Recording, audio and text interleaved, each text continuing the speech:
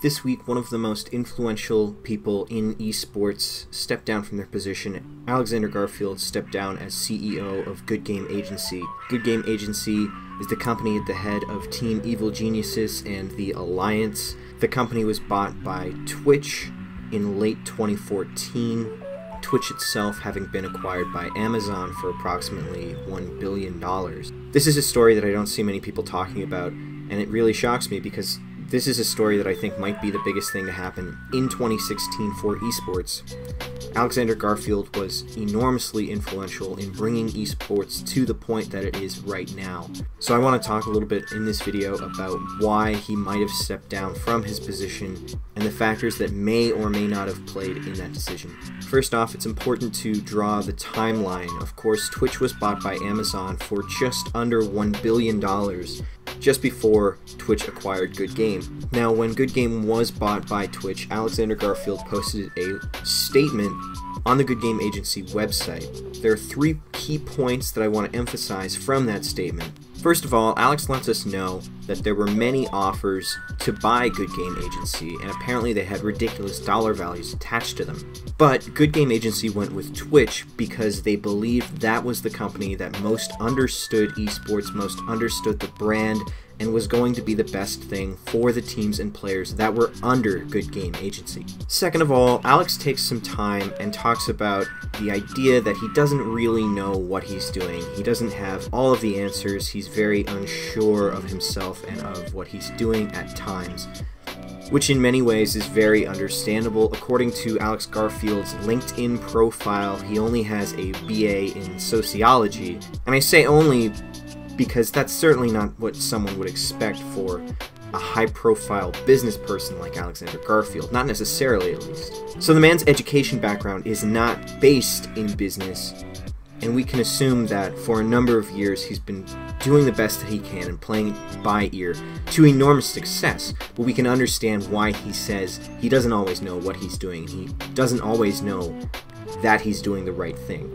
Third, in this statement, Alex talks about his love for esports dating back to the Counter-Strike days and how much it impacted him on his youth. So now let's look at present-day Team Evil Geniuses and the Alliance and present-day Good Game Agency. It is my opinion that Team Evil Geniuses has gone completely down the tubes. EG was an organization that I and many others marked as the biggest esports team, esports organization in the world, outside of tournament organizers. In the 2013-2014 days, it seemed like EG had so much money pumping through them, so much potential. It seemed like they could do almost nothing wrong as a brand because they just kept growing and growing. The Evil Geniuses website has gone unupdated seemingly since 2014. On their website, the milestones listed end in 2014, and there are still team profiles for games like World of Warcraft Mist of Pandaria and League of Legends. Not to mention out-of-date nomenclature such as Street Fighter IV and StarCraft Heart of the Swarm. Second of all, the team is no longer involved in some of the biggest games in the world, or just hasn't been. After seemingly a very brief time in League of Legends, Evil Geniuses has not been involved with that scene, the biggest esport in the world, for a number of years. Granted, Riot Games has had a taskmaster mentality to their game for quite a while, and it is entirely possible that Alex and Evil Geniuses decided that it was for the best that they avoid that scene. But for an organization that came from Counter-Strike, it is very strange that they don't have a Counter-Strike Global Offensive squad, Counter-Strike being probably the second biggest esport in the world. Similarly, it's strange that they wouldn't invest in at least one Hearthstone player so that they could have a Hearthstone presence. At the time of filming, Evil Geniuses essentially exists in StarCraft 2, the fighting game community, Halo, and their biggest presence is in Dota 2. On the other side of the coin, the Alliance, the other team, under the Good Game brand name, seems much less neglected looking at their website. The website and the articles are all far more up to date in 2016. And although there are only 2 squads on the Alliance, a Dota 2 squad and a Smash Bros player, there's not that issue that EG has where there are now old squads that they're no longer involved with, And the players that they have currently are all what I would call topical, if that makes sense. Obviously, the Alliance and EG have different divisions. Different people are working on both of those teams. But as somebody who is a very business-minded person, it's interesting to note that Evil Geniuses, what I would call the flagship team in Good Game, the team that started it all, is being neglected and is being forgotten about. So the picture that I'm trying to paint for you guys is the idea that Alex Garfield is somebody who really did care about esports.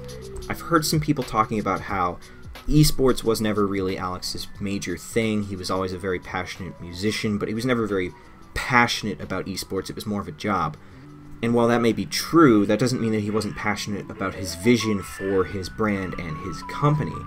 Once again, in the statement that he put out when Twitch acquired Good Game Agency, he talked about how he had turned down many offers with lots and lots of money involved because he didn't believe those companies were going to be right for the players and the teams that he was representing. So now in 2016, we're looking at a Twitch Good Game Agency partnership that hasn't really done that much, it seems. In fact, if anything, the pickup of Good Game Agency by Twitch really spells an end of an era for Team Evil Geniuses. It spells the end of an era of growth and expansion, and it talks of one where the team is now in decline and scaling back. Why that's the case, I have no idea. It may not be Twitch at all, it may be something else. But this video is all about speculation, and if I'm going to speculate, it seems that Twitch and Alex Garfield had very different visions of the future and very different visions for their brands. And if we're going to speculate, it seems as though Alex's vision was neutered in the past 2 years, which would explain why he would step down from the prominent position in the industry that he formerly had with Twitch and Good Game. Looking ahead to the future, I have no idea if Alex Garfield will stay in esports. It seems unlikely that he'll start a new project and a new team from the very ground up. Maybe he'll be picked up by another organization, put in charge of another team, although that seems almost so foreign that I can't even think about it. Alex Garfield running a Fnatic or a Dignitas or anything other than Evil Geniuses is so strange and so foreign. This is somebody who worked very hard to reach the point that he did. In my opinion, Alex Garfield is esports' own Bill Gates. This is somebody who anyone in management should aspire to be. I know he's been a polarizing figure at points in the past, but in terms of success, in terms of the business, in terms of how he conducted himself within his organization, I think that the past number of years reflect very well on Alexander Garfield. Tell me what you think, you guys. Let me know in the comment section down below. I'm actually going to post the MP3 of this on my SoundCloud. If you're listening on SoundCloud, then cool, check out my YouTube. If you're listening on YouTube, then hey, check out my SoundCloud. There's going to be an MP3 available for download. Shoutouts to Root Gaming. Thanks a lot, guys, for hosting my content. Also, huge shoutouts to John Drake on SoundCloud as well. Please go follow him. All the backing music that's in Cyan's Corner is provided by him. Thank you so much, dude. Really appreciate it. I'll see you guys soon. Peace.